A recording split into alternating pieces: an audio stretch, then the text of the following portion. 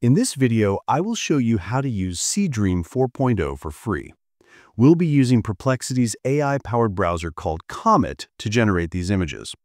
Normally, you'd need either a Pro or Max subscription to access advanced models like Seedream 4.0 inside Perplexity. But here's where things get interesting. I've got a special deal for you.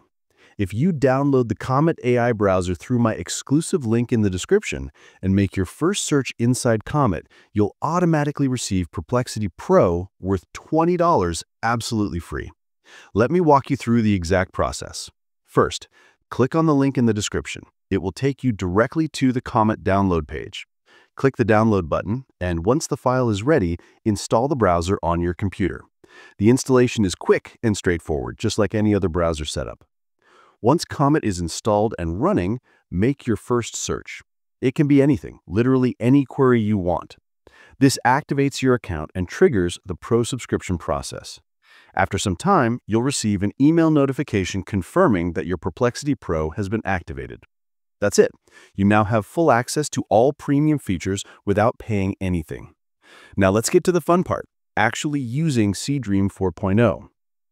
Once your Pro access is active, open Comet and look at the bottom left corner of your screen. You'll see your profile icon. Click on it, and from the menu that appears, select Preferences. This opens your settings panel where you can customize various features of Perplexity. Scroll down through the preferences until you find an option labeled Image Generation Model. By default, this will probably be set to a standard model.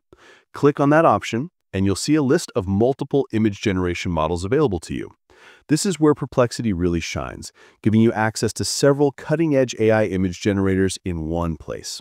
You'll see options like Nano Banana, GPT Image, Flux, and DALL-E 3. Each of these models has its own strengths and produces different styles of images.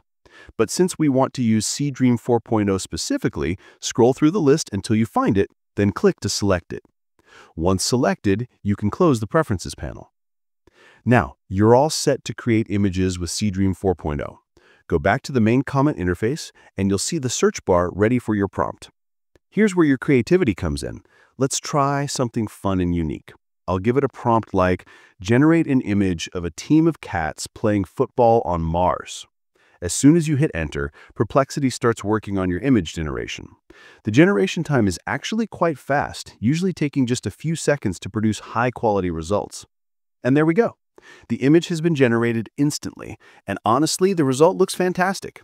Look at the detail in those cats, the Martian landscape in the background, and how the AI understood the concept of a football match in that alien environment. The colors, composition, and overall quality are genuinely impressive. One important tip for getting the best results from Seedream 4.0 is to use detailed prompts. The more specific you are about what you want, lighting conditions, art style, composition, colors, the better your output will be. But even with simple prompts like the one I used, Seedream 4.0 produces surprisingly good images.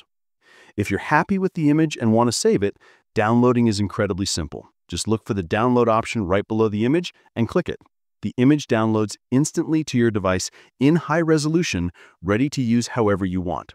No watermarks, no restrictions, just a clean, professional quality AI-generated image. Remember, this free Perplexity Pro offer through Comet is limited time only, so you'll want to grab it while it's still available. Click that link in the description, download Comet, make your first search, and start creating amazing AI images with Seedream 4.0 today. So that was all. If you want to watch a detailed video on some insane use cases for the Comet AI browser, just click the video appearing on your screen.